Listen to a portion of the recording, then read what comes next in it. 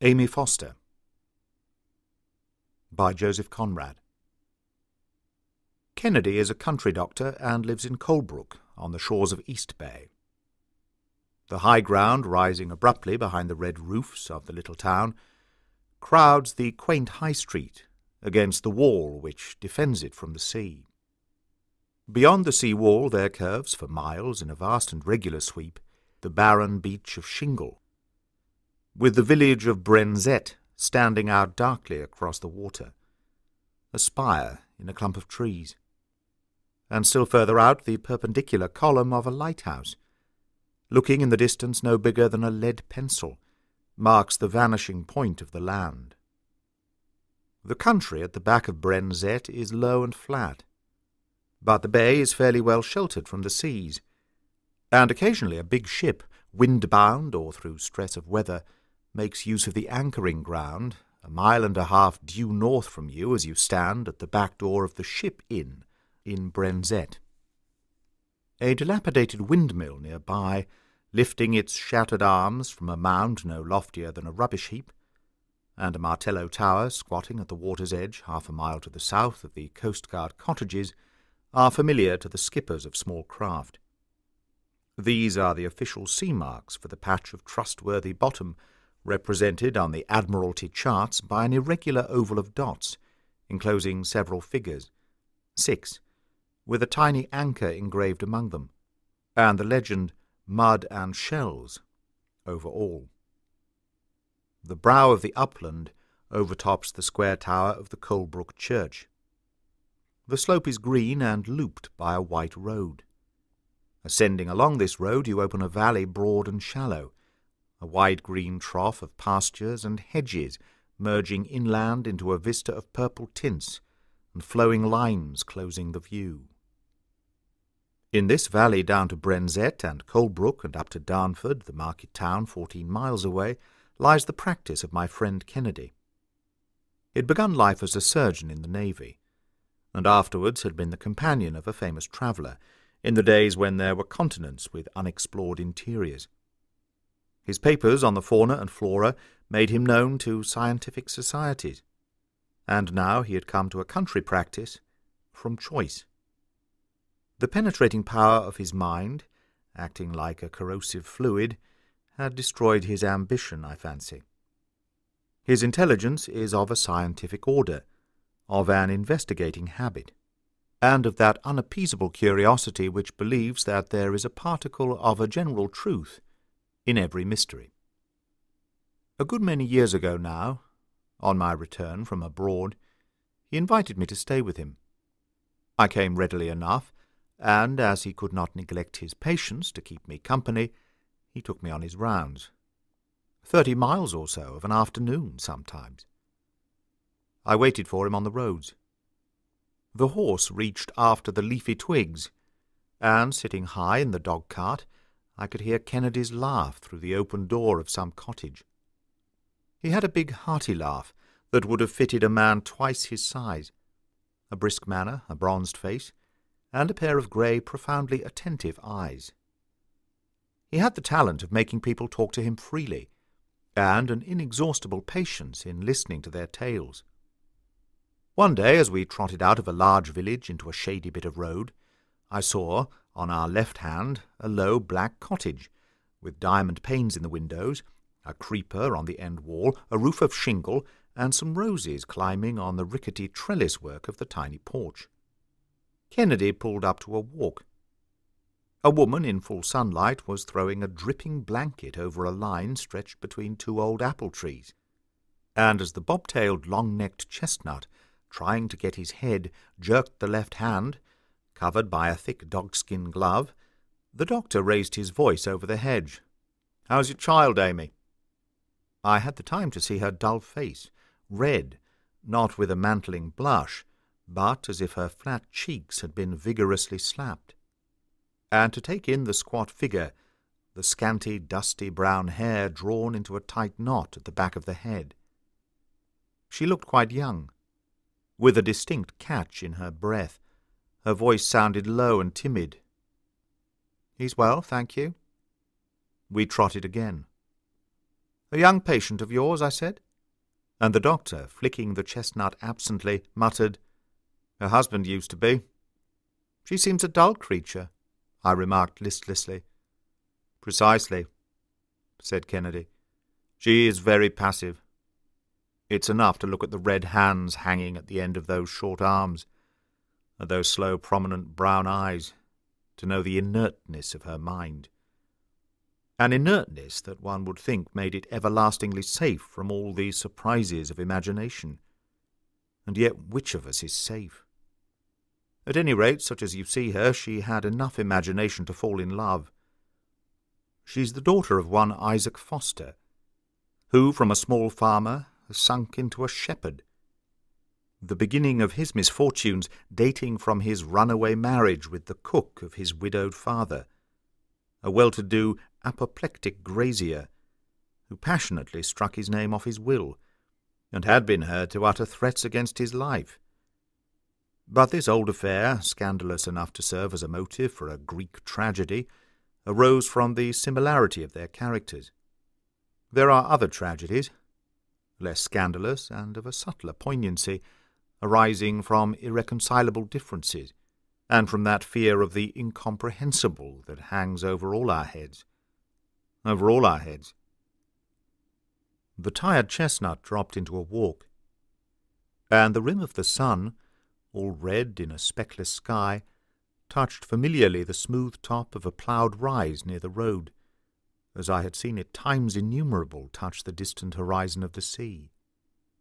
The uniform brownness of the harrowed field glowed with a rosy tinge, as though the powdered clods had sweated out in minute pearls of blood the toil of uncounted ploughmen.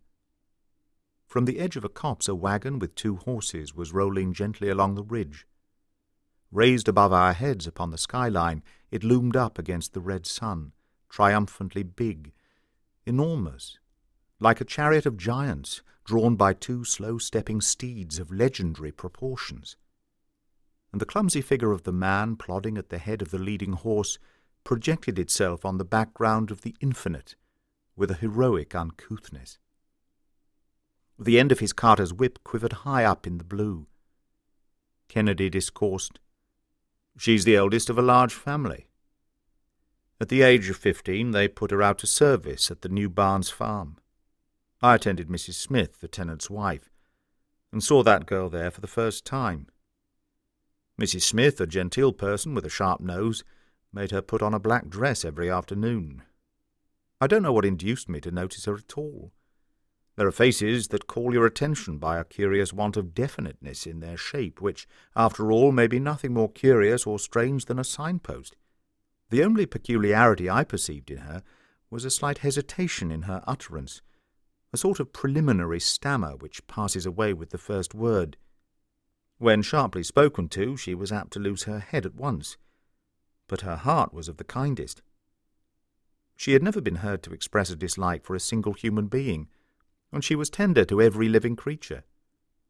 She was devoted to Mrs. Smith, to Mr. Smith, to their dogs, cats, canaries, and as to Mrs. Smith's grey parrot, its peculiarities exercised upon her a positive fascination.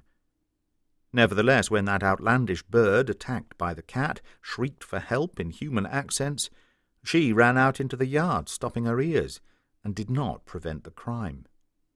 For Mrs. Smith this was another evidence of her stupidity. On the other hand, her want of charm, in view of Smith's well-known frivolousness, was a great recommendation. Her short-sighted eyes would swim with pity for a poor mouse in a trap, and she had been seen once by some boys on her knees in the wet grass helping a toad in difficulties. If it's true, as some German fellow has said, that without phosphorus there is no thought, it is still more true that there is no kindness of heart without a certain amount of imagination. She had some. She had even more than is necessary to understand suffering and to be moved by pity. She fell in love under circumstances that leave no room for doubt in the matter, for you need imagination to form a notion of beauty at all, and still more to discover your ideal in an unfamiliar shape. How this aptitude came to her, what it did feed upon, is an inscrutable mystery. She was born in the village, and had never been further away from it than Colebrook, or perhaps Darnford. She lived for 4 years with the Smiths. New Barnes is an isolated farmhouse a mile away from the road, and she was content to look day after day at the same fields, hollows, rises, at the trees and the hedgerows, at the faces of the 4 men about the farm, always the same, day after day, month after month, year after year.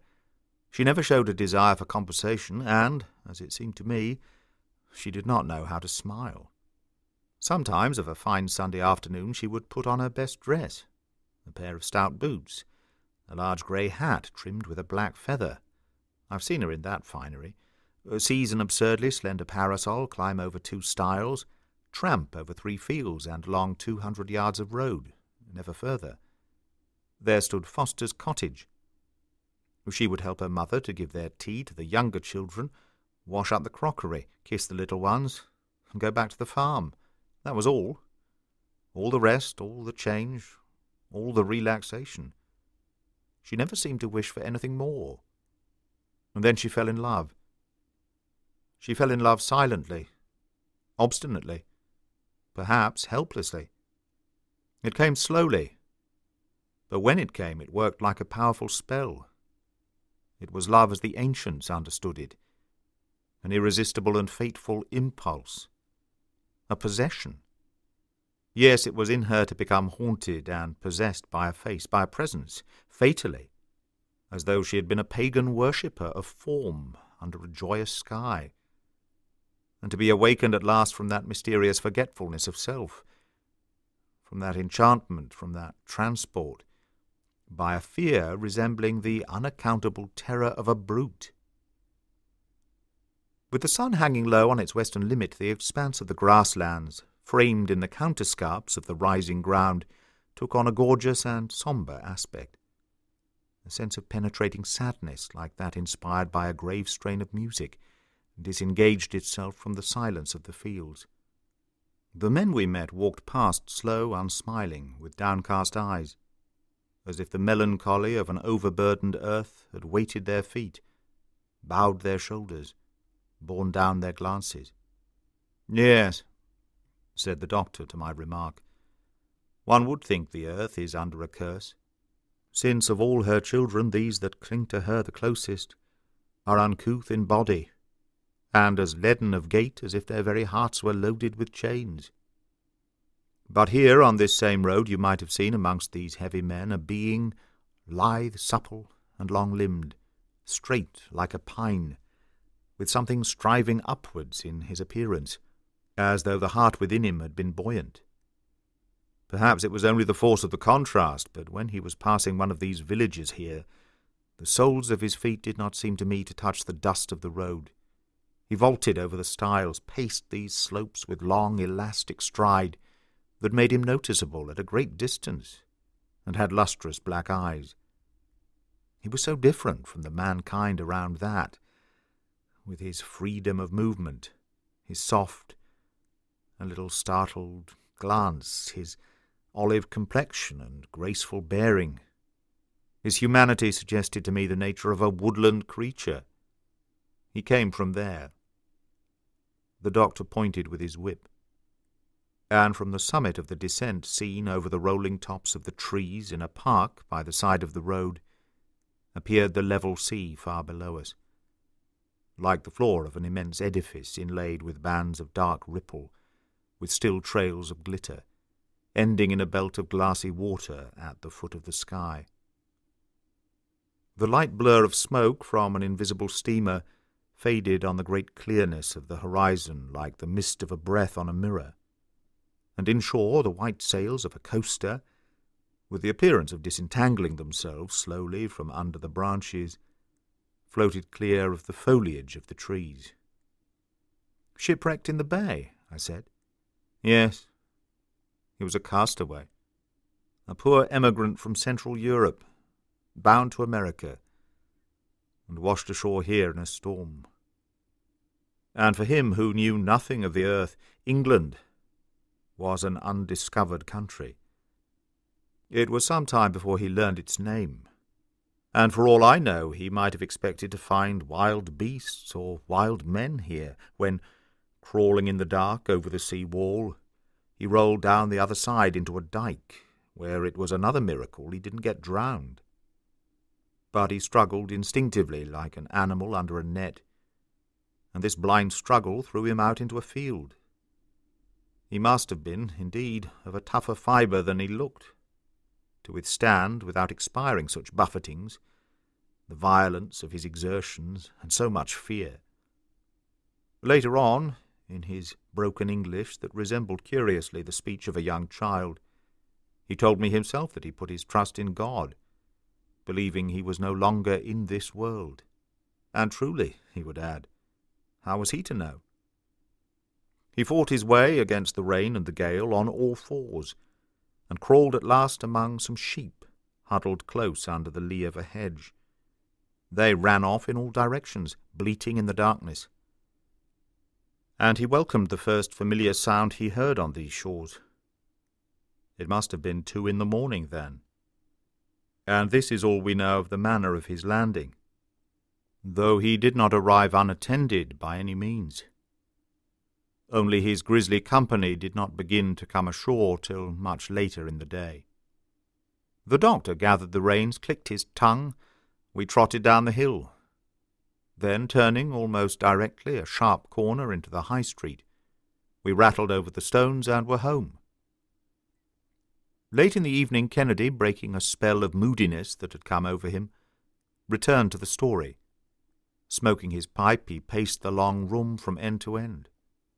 A reading lamp concentrated all its light upon the papers on his desk, and, sitting by the open window, I saw, after the windless, scorching day, the frigid splendour of a hazy sea lying motionless under the moon. Not a whisper, not a splash, not a stir of the shingle, not a footstep, not a sigh came up from the earth below. Never a sign of life, but the scent of climbing jasmine. And Kennedy's voice, speaking behind me, passed through the wide casement to vanish outside in a chill and sumptuous stillness. The relations of shipwrecks in the olden time tell us of much suffering. Often the castaways were only saved from drowning to die miserably from starvation on a barren coast. Others suffered violent death or else slavery, passing through years of precarious existence with people to whom their strangeness was an object of suspicion, dislike, or fear. We read about these things, and they are very pitiful. It is indeed hard upon a man to find himself a lost stranger, helpless, incomprehensible, and of a mysterious origin in some obscure corner of the earth. Yet amongst all the adventurers shipwrecked in all the wild parts of the world, there is not one, it seems to me, that ever had to suffer a fate so simply tragic as the man I am speaking of, the most innocent of adventurers cast out by the sea, in the bight of this bay, almost within sight from this very window. He did not know the name of his ship. Indeed, in the course of time we discovered he did not even know that ships had names, like Christian people. And when one day from the top of the Talford Hill he beheld the sea lying open to his view, his eyes roamed afar, lost in an air of wild surprise, as though he had never seen such a sight before. And probably he had not.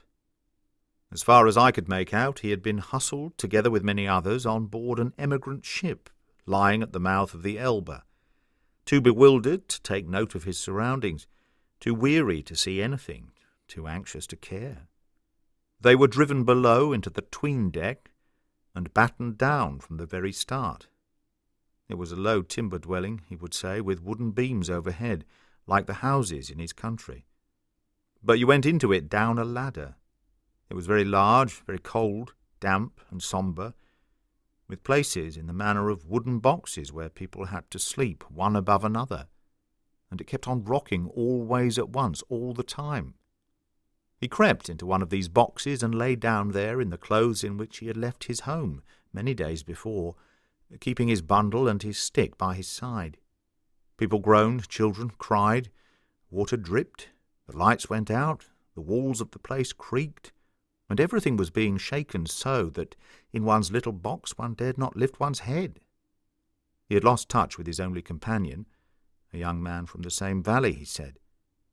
And all the time a great noise of wind went on outside, and heavy blows fell, boom, boom. An awful sickness overcame him, even to the point of making him neglect his prayers. Besides, one could not tell whether it was morning or evening. It seemed always to be night in that place. Before that he had been travelling a long, long time on the iron track. He looked out of the window, which had a wonderfully clear glass in it, and the trees, the houses, the fields, and the long roads seemed to fly round and round about him till his head swam. He gave me to understand that he had on his passage beheld uncounted multitudes of people, whole nations, all dressed in such clothes as the rich wear. Once he was made to get out of the carriage, and slept through a night on a bench in a house of bricks with his bundle under his head. And once for many hours he had to sit on a floor of flat stones dozing, with his knees up and with his bundle between his feet.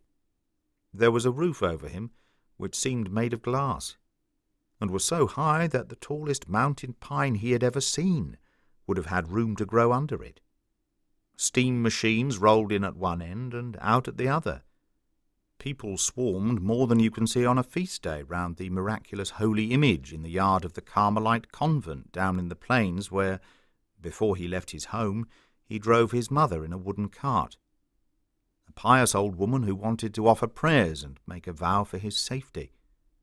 He could not give me an idea of how large and lofty and full of noise and smoke and gloom and clang of iron the place was, but someone had told him it was called Berlin. Then they rang a bell, and another steam machine came in, and again he was taken on, through a land that wearied his eyes by its flatness, without a single bit of a hill to be seen anywhere.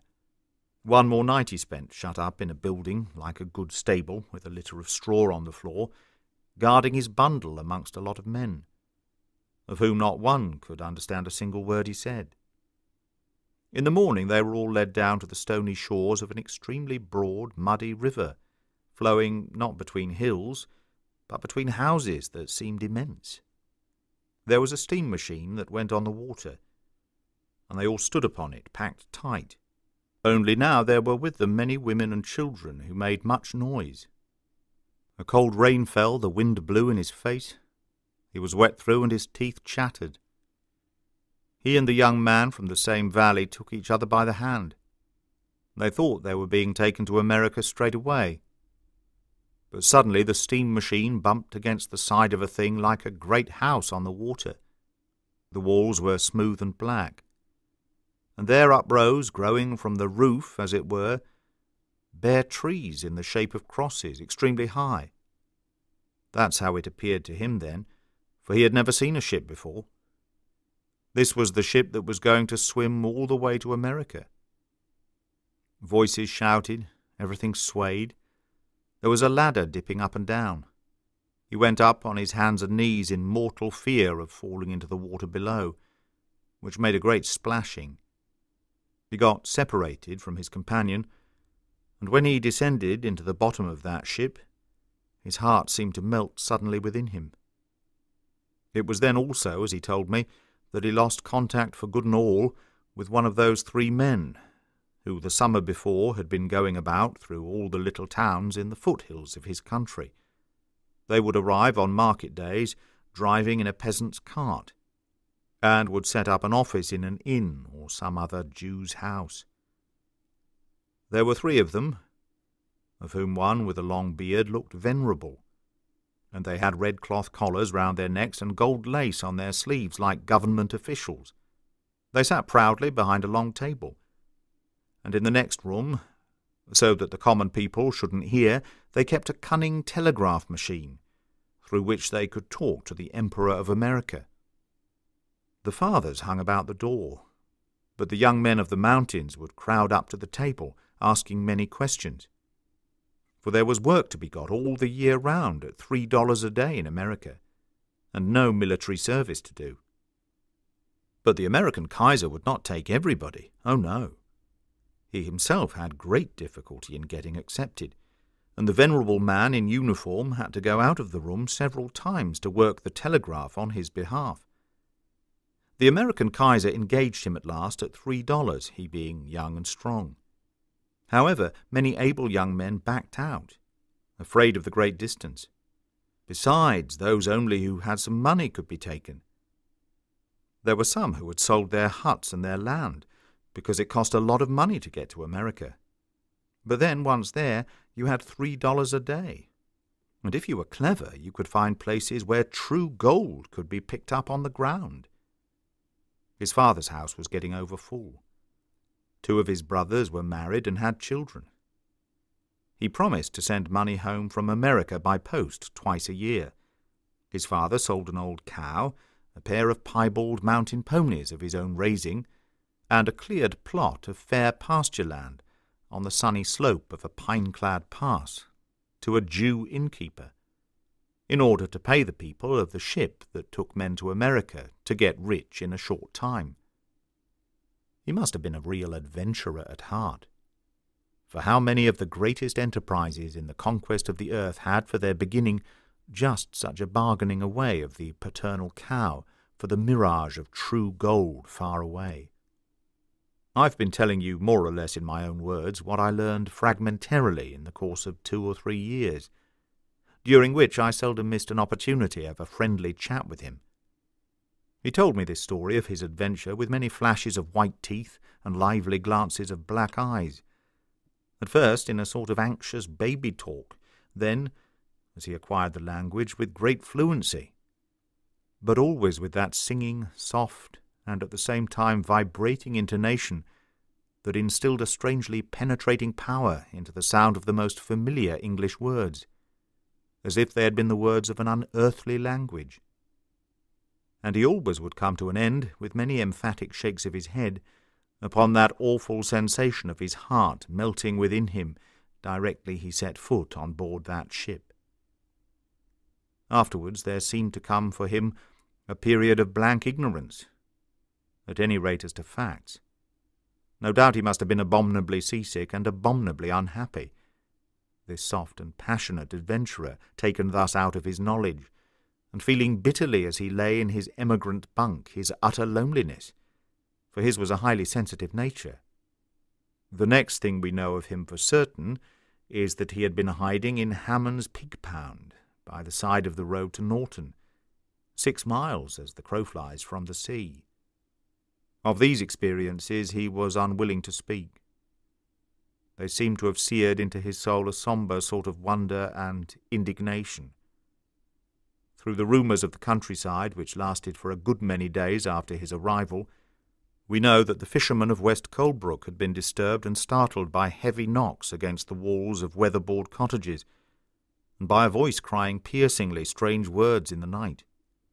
Several of them turned out even, but no doubt he had fled in sudden alarm at their rough, angry tones hailing each other in the darkness.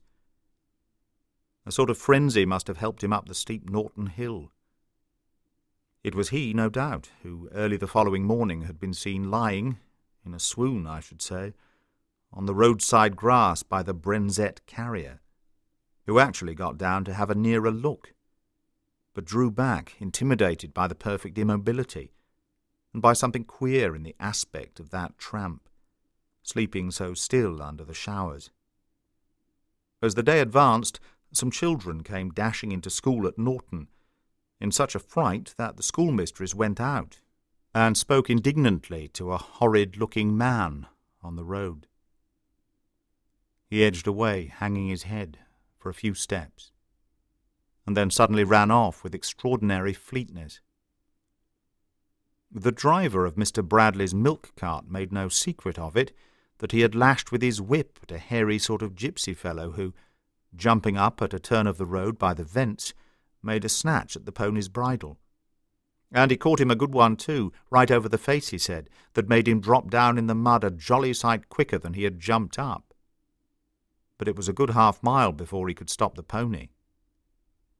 May be that in his desperate endeavours to get help, and in his need to get in touch with someone, the poor devil had tried to stop the cart.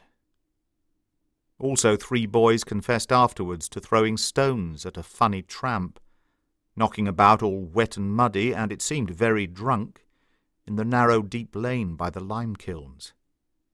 All this was the talk of 3 villages for days. But we have Mrs. Finn's, the wife of Smith's waggoner, unimpeachable testimony that she saw him get over the low wall of Hammond's pig-pound and lurch straight at her, babbling aloud in a voice that was enough to make one die of fright.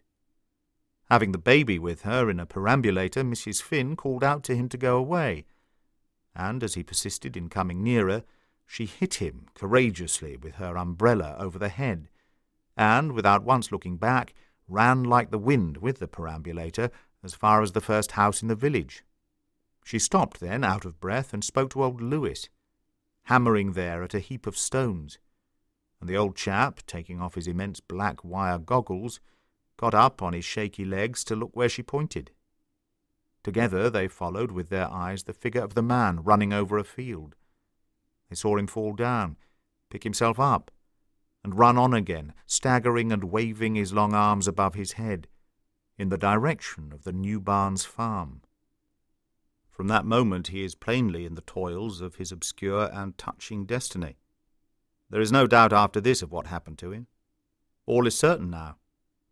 Mrs. Smith's intense terror, Amy Foster's stolid conviction held against the other's nervous attack that the man meant no harm, Smith's exasperation, on his return from Darnford Market, at finding the dog barking himself into a fit, the back door locked, his wife in hysterics, and all for an unfortunate dirty tramp supposed to be even then lurking in his stackyard.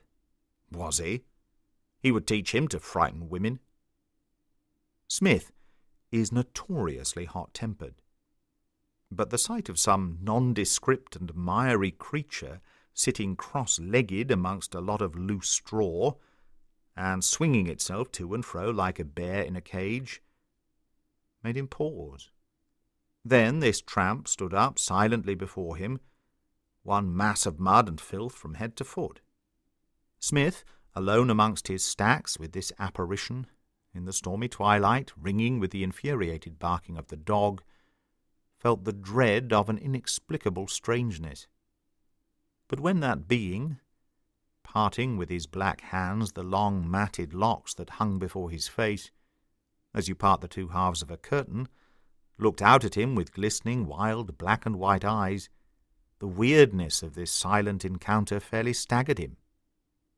He has admitted since, for the story has been a legitimate subject of conversation about here for years, that he made more than 1 step backwards. Then a sudden burst of rapid, senseless speech persuaded him at once that he had to do with an escaped lunatic. In fact, that impression never wore off completely. Smith has not, in his heart, given up his secret conviction of the man's essential insanity to this very day. As the creature approached him, jabbering in a most discomposing manner, Smith, unaware that he was being addressed as gracious lord, and adjured in God's name to afford food and shelter, kept on speaking firmly but gently to it, and retreating all the time into the other yard. At last, watching his chance, by a sudden charge he bundled him headlong into the wood-lodge, and instantly shot the bolt.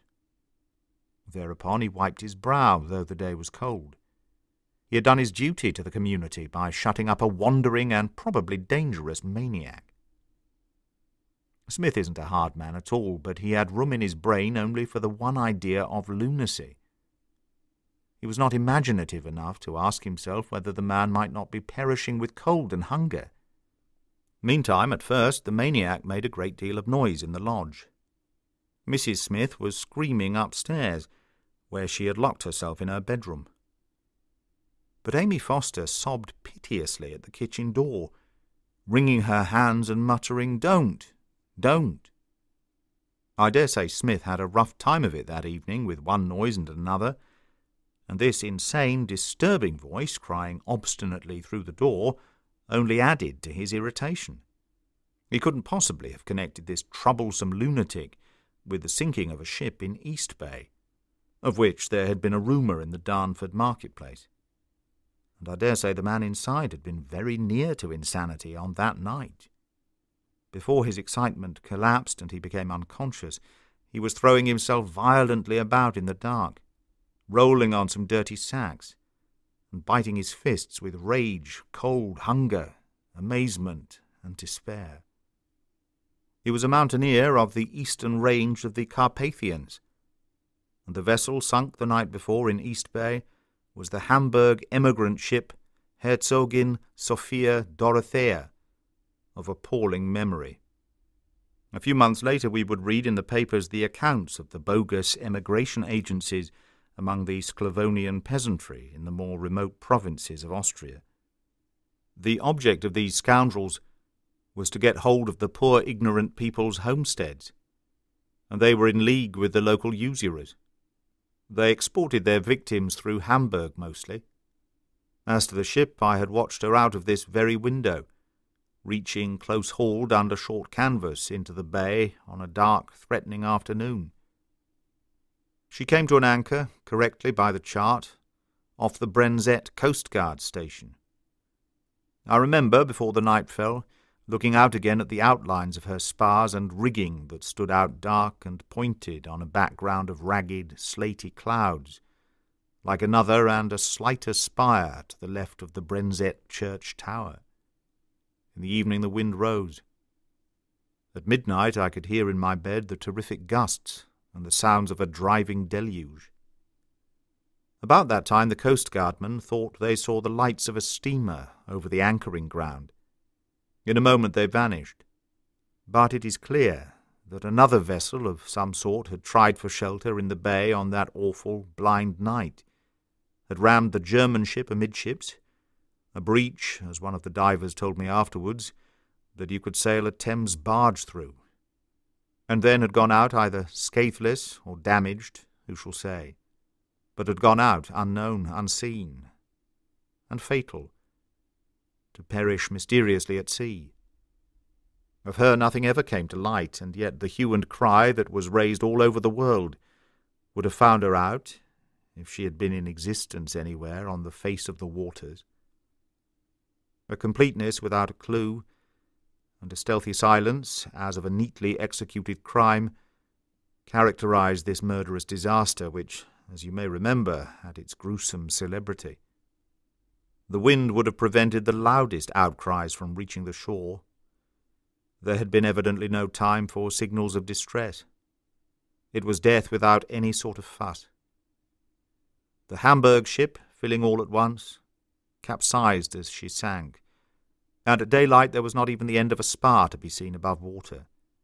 She was missed, of course, and at first the coastguardmen surmised that she had either dragged her anchor or parted her cable sometime during the night, and had been blown out to sea. Then, after the tide turned, the wreck must have shifted a little and released some of the bodies, because a child, a little fair-haired child in a red frock, came ashore abreast of the Martello Tower.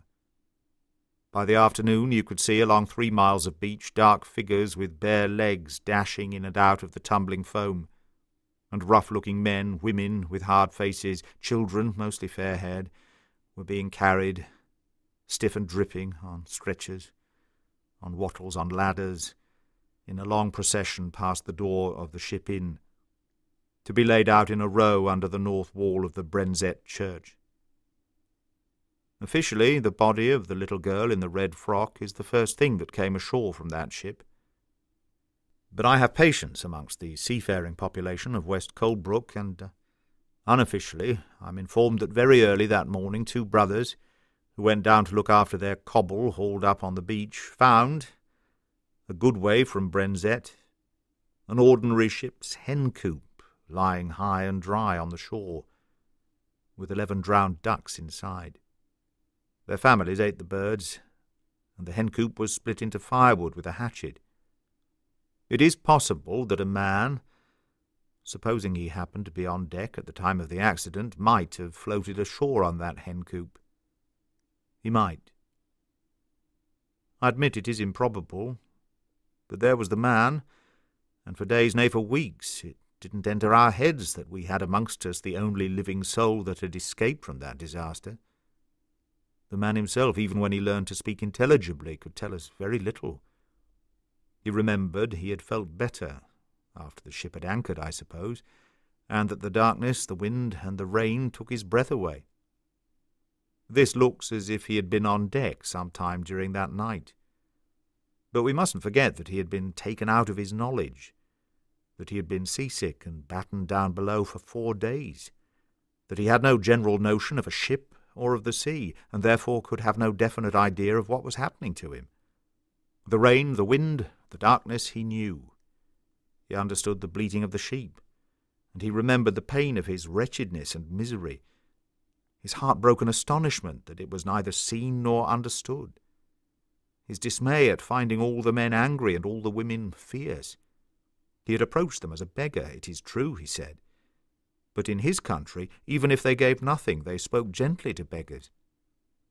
The children in his country were not taught to throw stones at those who asked for compassion. Smith's strategy overcame him completely. The wood lodge presented the horrible aspect of a dungeon. What would be done to him next? No wonder that Amy Foster appeared to his eyes with the aureole of an angel of light. The girl had not been able to sleep for thinking of the poor man, and in the morning, before the Smiths were up, she slipped out across the backyard. Holding the door of the wood lodge ajar, she looked in, and extended to him half a loaf of white bread. "Such bread as the rich eat in my country," he used to say. At this he got up slowly from amongst all sorts of rubbish, stiff, hungry, trembling, miserable, and doubtful. "Can you eat this?" she asked in her soft and timid voice. He must have taken her for a gracious lady. He devoured ferociously, and tears were falling on the crust. Suddenly he dropped the bread, seized her wrist, and imprinted a kiss on her hand. She was not frightened. Through his forlorn condition she had observed that he was good-looking. She shut the door and walked back slowly to the kitchen. Much later on she told Mrs. Smith, who shuddered at the bare idea of being touched by that creature. Through this act of impulsive pity, he was brought back again within the pale of human relations with his new surroundings. He never forgot it. Never. That very same morning old Mr. Swaffer, Smith's nearest neighbour, came over to give his advice, and ended by carrying him off. He stood, unsteady on his legs, meek, and caked over in half-dried mud, while the 2 men talked around him in an incomprehensible tongue. Mrs. Smith had refused to come downstairs till the madman was off the premises. Amy Foster, from far within the dark kitchen, watched through the open back door, and he obeyed the signs that were made to him to the best of his ability. But Smith was full of mistrust. "Mind, sir, it may be all his cunning," he cried repeatedly in a tone of warning. Nearly fell out over the back of the high 2-wheeled cart. Swaffer took him straight home. And it is then that I come upon the scene. I was called in by the simple process of the old man beckoning to me with his forefinger over the gate of his house as I happened to be driving past. I got down, of course. "I've got something here," he mumbled, leading the way to an outhouse at a little distance from his other farm buildings. It was there that I saw him first, in a long low room taken upon the space of that sort of coach-house. It was bare and whitewashed, with a small square aperture glazed with one cracked dusty pane at its further end. He was lying on his back upon a straw pallet. They had given him a couple of horse blankets, and he seemed to have spent the remainder of his strength in the exertion of cleaning himself. He was almost speechless. His quick breathing under the blankets pulled up to his chin, his glittering, restless black eyes reminded me of a wild bird caught in a snare. While I was examining him, old Swaffer stood silently by the door, passing the tips of his fingers along his shaven upper lip. I gave some directions, promised to send a bottle of medicine, and naturally made some inquiries. Smith caught him in the stackyard at New Barnes, said the old chap in his deliberate, unmoved manner, and as if the other had been indeed a sort of wild animal. "That's how I came by him. Quite a curiosity, isn't he? Now tell me, Doctor, you've been all over the world. Don't you think that's a bit of a Hindu we've got hold of here?" I was greatly surprised. His long black hair, scattered over the straw bolster, contrasted with the olive pallor of his face. It occurred to me he might be a Basque. It didn't necessarily follow that he should understand Spanish, but I tried him with the few words I know, and also with some French. The whispered sounds I caught by bending my ear to his lips puzzled me utterly. That afternoon the young ladies from the rectory, one of them read Goethe with a dictionary, and the other had struggled with Dante for years, coming to see Miss Swaffer, tried their German and Italian on him from the doorway. They retreated, just the least bit scared by the flood of passionate speech which, turning on his palate, he let out at them. They admitted that the sound was pleasant, soft, musical, but in conjunction with his looks, perhaps, it was startling. So excitable, so utterly unlike anything one had ever heard. The village boys climbed up the bank to have a peep through the little square aperture. Everybody was wondering what Mr. Swaffer would do with him. He simply kept him. Swaffer would be called eccentric, were he not so much respected. They will tell you that Mr. Swaffer sits up as late as 10 o'clock at night to read books, and they will tell you also that he can write a cheque for £200 without thinking twice about it. He himself would tell you that the Swaffers have owned land between this and Darnford for these 300 years. He must be 85 today, but he does not look a bit older than when I first came here. He's a great breeder of sheep and deals extensively in cattle. He attends market days for miles around in every sort of weather, and drives sitting bowed low over the reins, his lank grey hair curling over the collar of his warm coat, and with a green plaid rug round his legs. The calmness of advanced age gives a solemnity to his manner. He is clean-shaved. His lips are thin and sensitive. Something rigid and monachal in the set of his features lends a certain elevation to the character of his face. He has been known to drive miles in the rain to see a new kind of rose in somebody's garden, or a monstrous cabbage grown by a cottager. He loves to hear tell of or to be shown something what he calls outlandish. Perhaps it was just that outlandishness of the man which influenced old Swaffer. Perhaps it was only an inexplicable caprice. All I know is that, at the end of 3 weeks, I caught sight of Smith's lunatic digging in Swaffer's kitchen garden.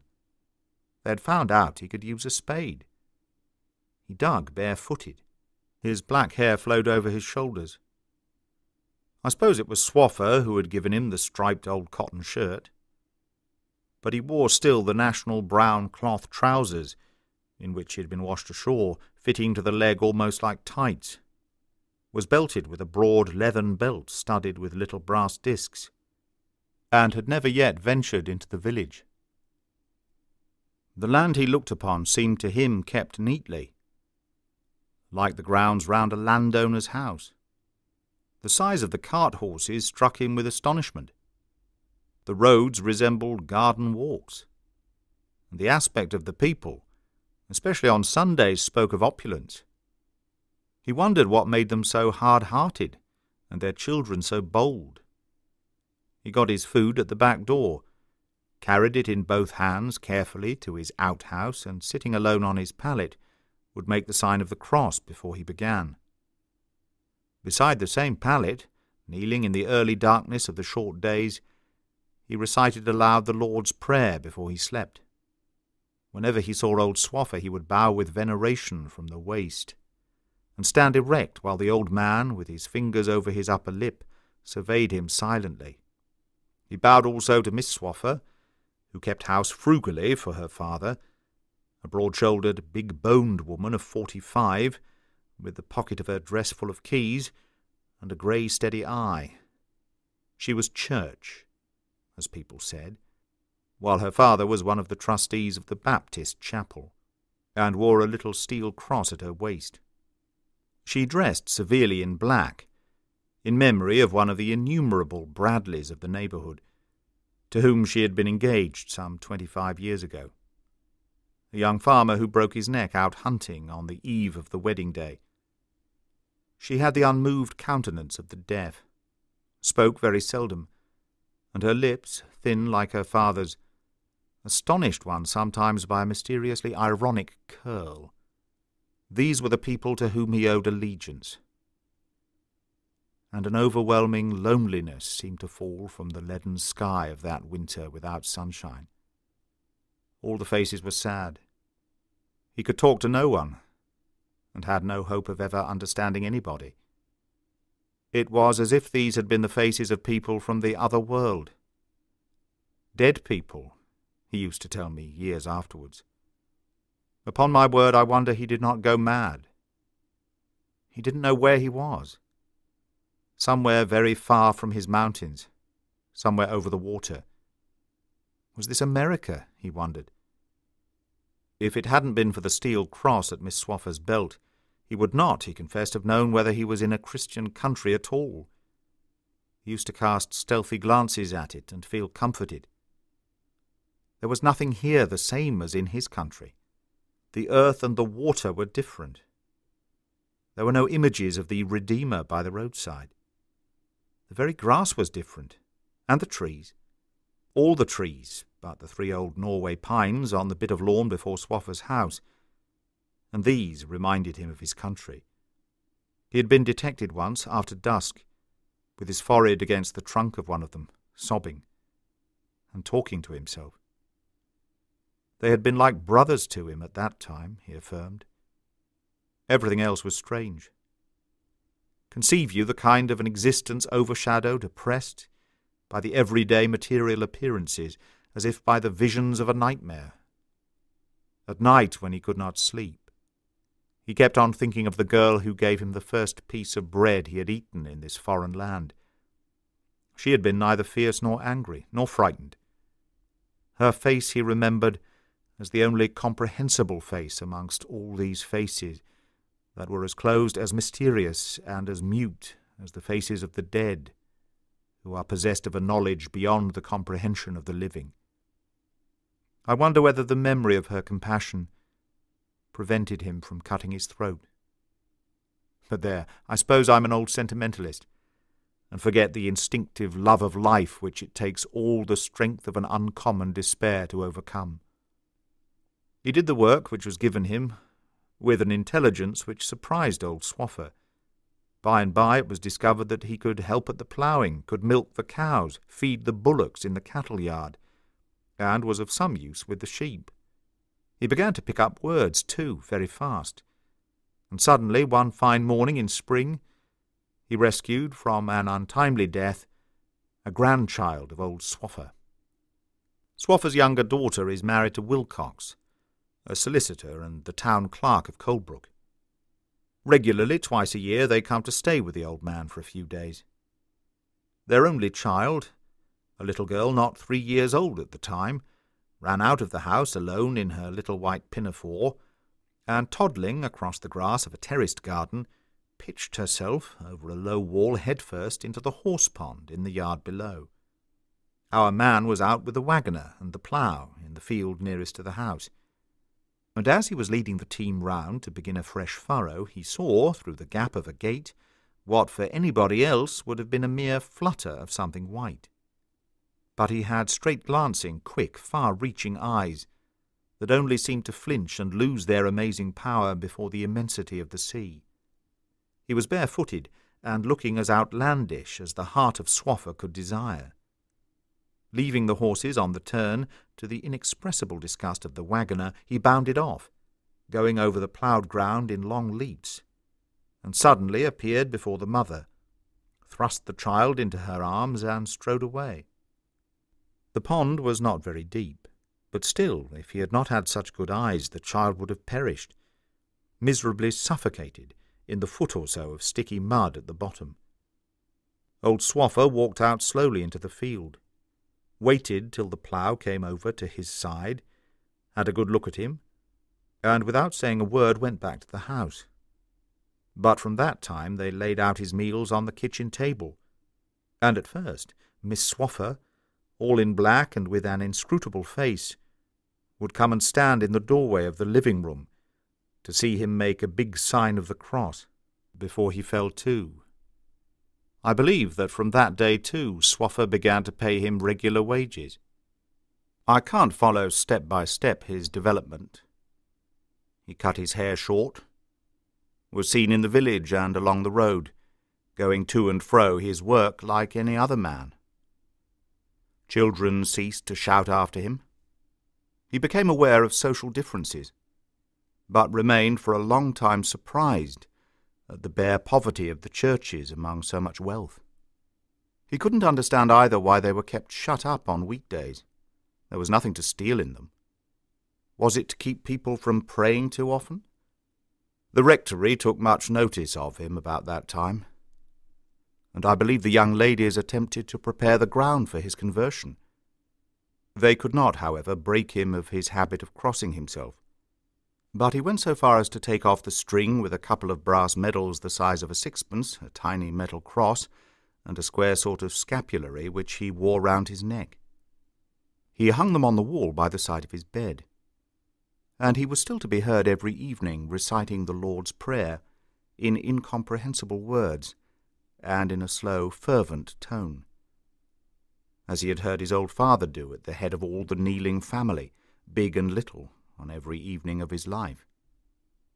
And though he wore corduroys at work and slop-made pepper and salt suit on Sundays, strangers would turn round to look after him on the road. His foreignness had a peculiar and indelible stamp.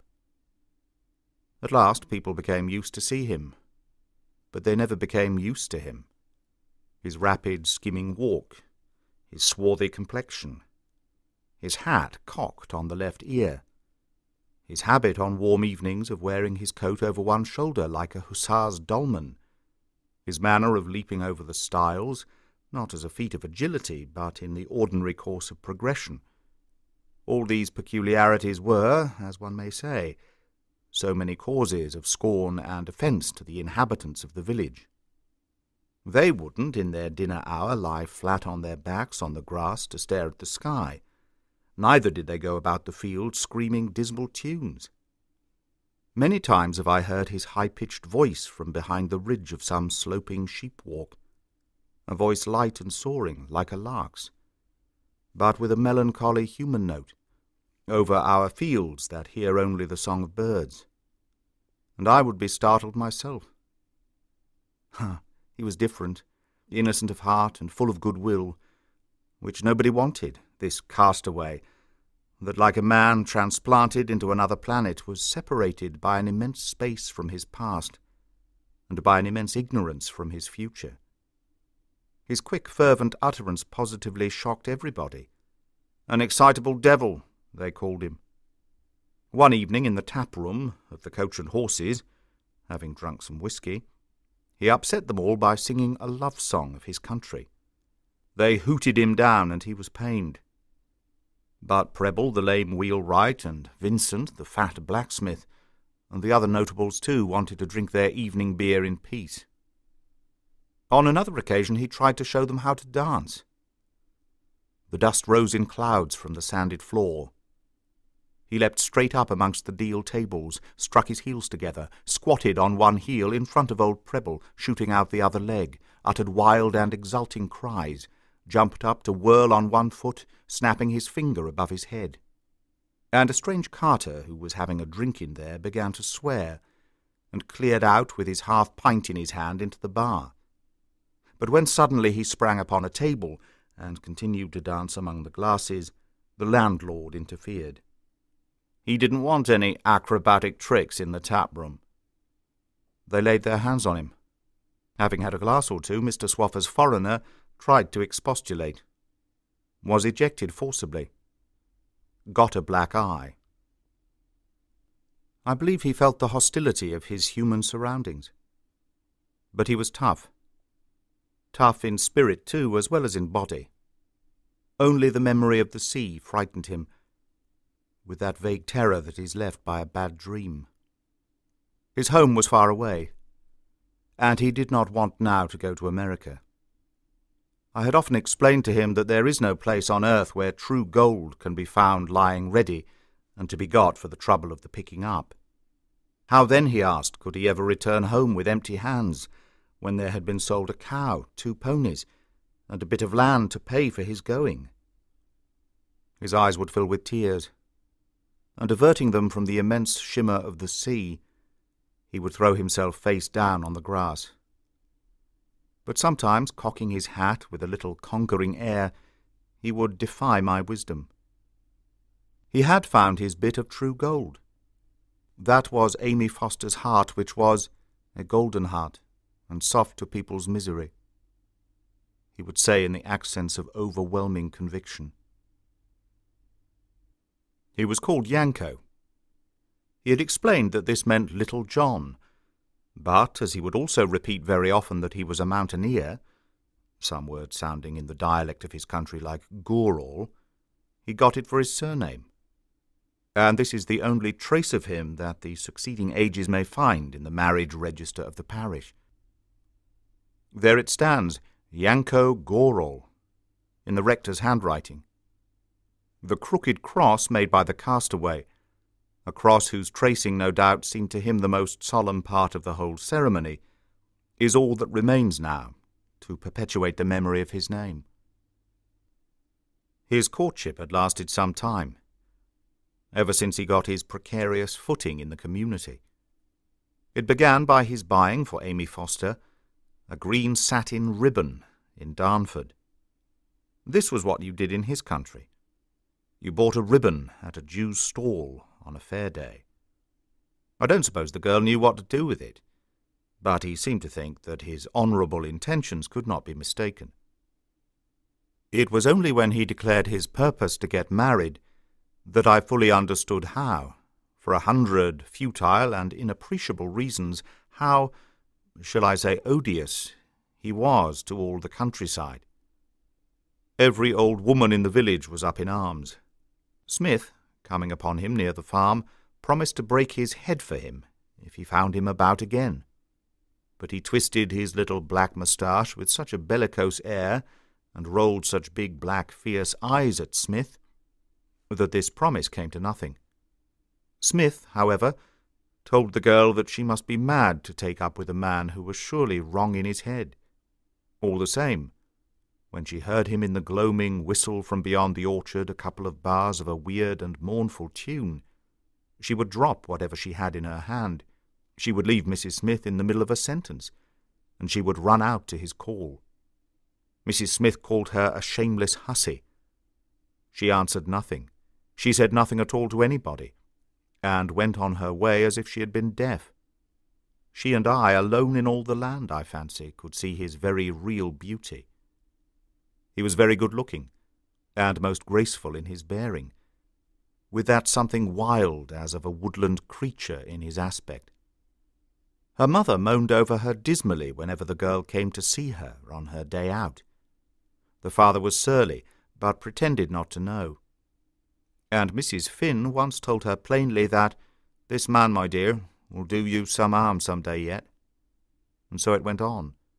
They could be seen on the roads, she tramping stolidly in her finery, grey dress, black feather, stout boots, prominent white cotton gloves that caught your eye 100 yards away, and he, his coat slung picturesquely over one shoulder, pacing by her side, gallant of bearing, and casting tender glances upon the girl with the golden heart.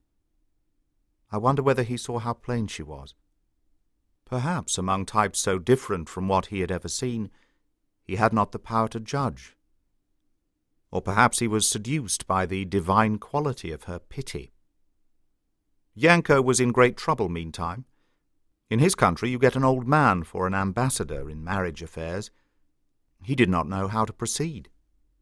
However, one day in the midst of sheep in a field, he was now Swaffer's under-shepherd with Foster, he took off his hat to the father and declared himself humbly. "I dare say she's fool enough to marry you," was all Foster said. "And then," he used to relate, "he puts his hat on his head, looks black at me as if he wanted to cut my throat, whistles the dog, and off he goes, leaving me to do the work. The Fosters, of course, didn't like to lose the wages the girl earned. Amy used to give all her money to her mother. But there was in Foster a very genuine aversion to that match. He contended that the fellow was very good with sheep, but was not fit for any girl to marry. For one thing, he used to go along the hedges muttering to himself like a damn fool.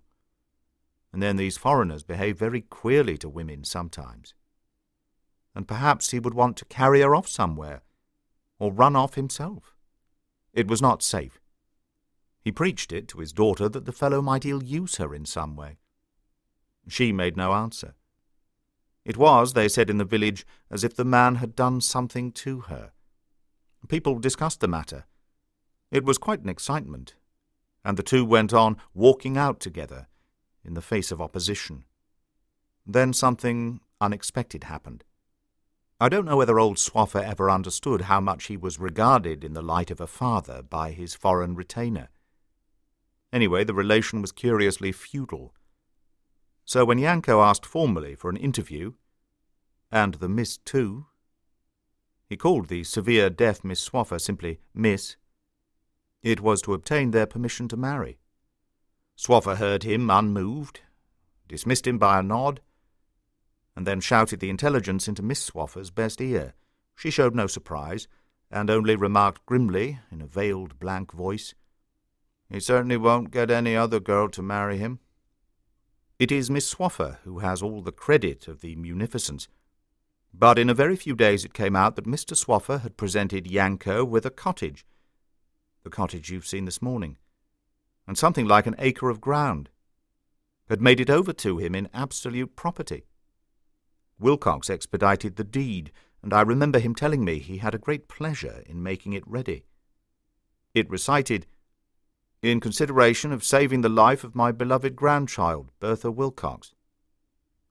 Of course, after that, no power on earth could prevent them from getting married. Her infatuation endured. People saw her going out to meet him in the evening. She stared with unblinking, fascinated eyes up the road where he was expected to appear, walking freely, with a swing from the hip, and humming one of the love tunes of his country. When the boy was born, he got elevated at the Coach and Horses, essayed again a song and a dance, and was again ejected. People expressed their commiseration for a woman married to that jack-in-the-box. He didn't care. There was a man now, he told me boastfully, to whom he could sing and talk in the language of his country, and show how to dance by and by. But I don't know. To me he appeared to have grown less springy of step, heavier in body, less keen of eye. Imagination, no doubt. But it seems to me now as if the net of fate had been drawn closer round him already. One day I met him on the footpath over the Talford Hill. He told me that women were funny. I had heard already of domestic differences. People were saying that Amy Foster was beginning to find out what sort of man she had married. He looked upon the sea with indifferent, unseeing eyes. His wife had snatched the child out of his arms one day, as he sat on the doorstep crooning to it a song such as the mothers sing to babies in his mountains. She seemed to think he was doing it some harm. Women are funny, and she had objected to him praying aloud in the evening. Why? He expected the boy to repeat the prayer aloud after him by and by, as he used to do after his old father when he was a child, in his own country. And I discovered he longed for their boy to grow up, so that he could have a man to talk with in that language that to our ears sounded so disturbing, so passionate, and so bizarre. Why his wife should dislike the idea he couldn't tell. But that would pass, he said. And tilting his head knowingly, he tapped his breastbone to indicate that she had a good heart, not hard, not fierce, open to compassion, charitable to the poor. I walked away thoughtfully. I wondered whether his difference, his strangeness, were not penetrating with repulsion that dull nature they had begun by irresistibly attracting. I wondered. The doctor came to the window, and looked out at the frigid splendour of the sea, immense in the haze, as if enclosing all the earth with all the hearts lost among the passions of love and fear. "Physiologically, now," he said, turning away abruptly, "it was possible. It was possible." He remained silent, then went on. "At all events, the next time I saw him he was ill. Lung trouble. He was tough, but I dare say he was not acclimatized as well as I had supposed. It was a bad winter, and of course these mountaineers do get fits of homesickness, and a state of depression would make him vulnerable. He was lying half-dressed on a couch downstairs. A table covered with a dark oilcloth took up all the middle of the little room. There was a wicker cradle on the floor, a kettle spouting steam on the hob, and some child's linen lay drying on the fender. The room was warm, but the door opens right into the garden, as you noticed, perhaps. He was very feverish and kept on muttering to himself. She sat on a chair and looked at him fixedly across the table with her brown, blurred eyes. "Why don't you have him upstairs?" I asked. With a start and a confused stammer, she said, I couldn't sit with him upstairs, sir." I gave her certain directions, and going outside I said again that he ought to be in bed upstairs. She wrung her hands. I couldn't. He keeps on saying something. I don't know what." With the memory of all the talk against the man that had been dinned into her ears, I looked at her narrowly. I looked into her short-sighted eyes, at her dumb eyes that once in her life had seen an enticing shape, but seemed, staring at me, to see nothing at all now. But I saw she was uneasy. "What's the matter with him?" she asked in a sort of vacant trepidation. "He doesn't look very ill. I never did see anybody look like this before." "Do you think," I asked indignantly, "he is shamming?" "I can't help it, sir," she said stolidly. And suddenly she clapped her hands and looked right and left. "And there's the baby. I'm so frightened. He wanted me just now to give him the baby. I can't understand what he says to it." "Can't you ask a neighbour to come in tonight?" I asked. "Please, sir, nobody seems to care to come," she muttered, dully resigned all at once. I impressed upon her the necessity of the greatest care, and then had to go. There was a good deal of sickness that winter. "Oh, I hope he won't talk," she exclaimed softly just as I was going away. I don't know how it is I did not see, but I didn't. And yet, turning in my trap, I saw her lingering before the door, very still, and as if meditating a flight up the miry road. Towards the night his fever increased. He tossed, moaned, and now and then muttered a complaint. And she sat with the table between her and the couch, watching every movement and every sound, with the terror, the unreasonable terror, of that man she could not understand creeping over her. She had drawn the wicker cradle close to her feet. There was nothing in her now but the maternal instinct and that unaccountable fear. Suddenly coming to himself, parched, he demanded a drink of water. She did not move. She had not understood, though he may have thought he was speaking in English. He waited, looking at her, burning with fever, amazed at her silence and immobility. And then he shouted impatiently, "Water! Give me water!" She jumped to her feet, snatched up the child and stood still. He spoke to her, and his passionate remonstrances only increased her fear of that strange man. I believe he spoke to her for a long time, entreating, wondering, pleading, ordering, I suppose. She says she bore it as long as she could. And then a gust of rage came over him.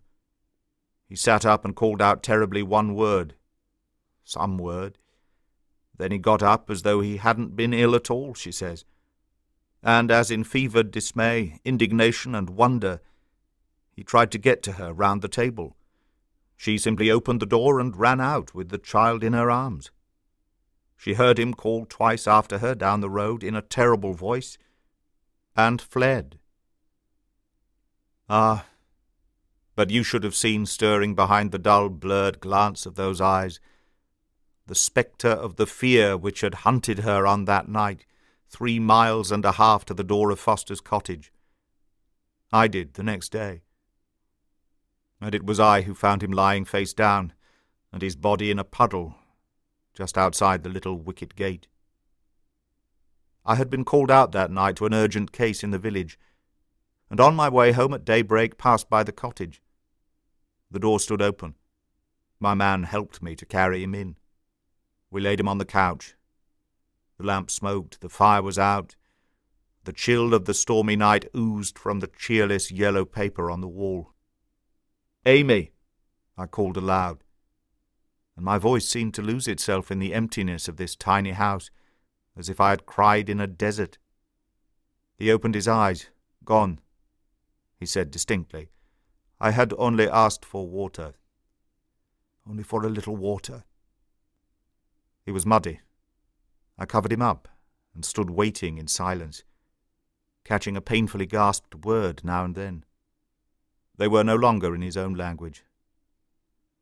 The fever had left him, taking with it the heat of life, and with his panting breast and lustrous eyes, he reminded me again of a wild creature under the net, of a bird caught in a snare. She had left him. She had left him, sick, helpless, thirsty.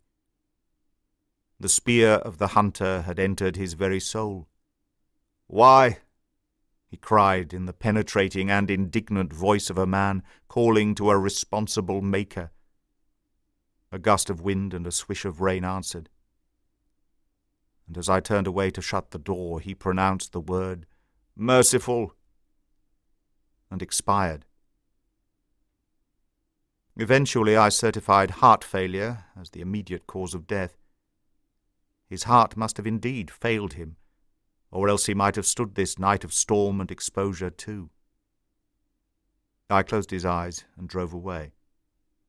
Not very far from the cottage I met Foster walking sturdily between the dripping hedges, with his collie at his heels.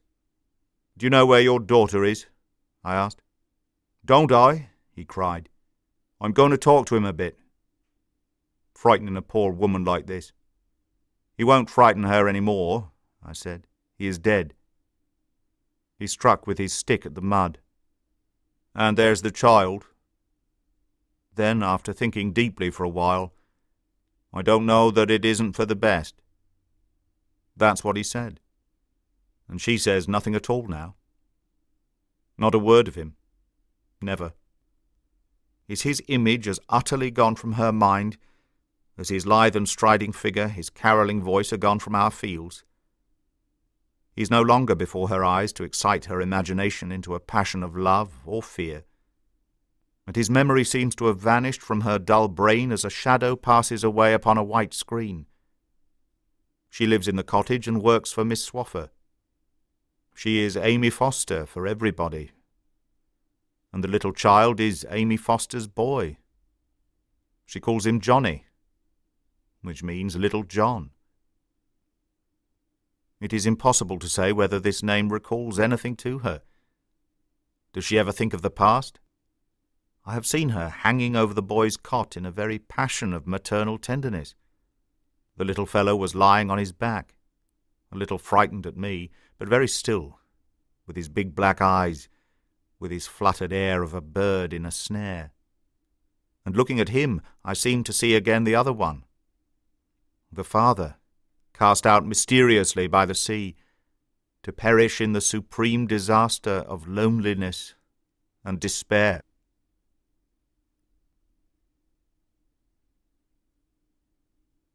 That is the end of Amy Foster by Joseph Conrad. Read by Greg Wagland for Magpie Audio, 2013.